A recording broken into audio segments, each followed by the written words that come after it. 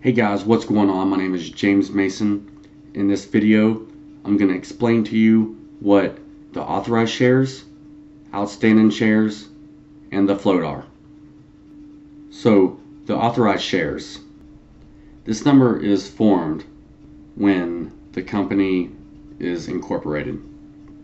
So when the company is incorporated, they establish this cap on the limit of shares that they could possibly use.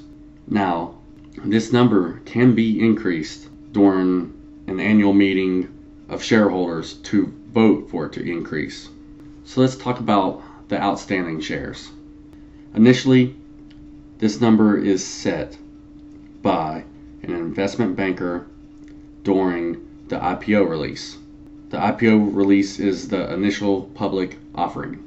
But this number can change, and if you go back through financials of companies that have been around for a while and you look, you will see that these numbers have either went up or down. So the reason why these shares go up and down right here for outstanding shares is either if a company buys back their shares, or if these shares are bought or issued to insiders of the company, or shares used for acquisitions, things such as that. Now, how do you get the float? And why is the float different than the outstanding shares?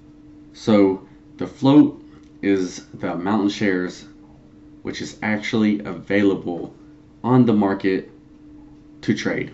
How you figure out the difference between the float and the outstanding shares, you just add up all the restricted shares that all the insiders hold, and you would find those numbers in their last set of financials. So you add all those numbers up and then subtract it from the outstanding shares, and that's how you get the number for float. Now, those restricted shares, there's a time limit for when they can actually sell it. So a lot of times it's actually a year, but it really just depends on the agreement for which they were issued to those insiders.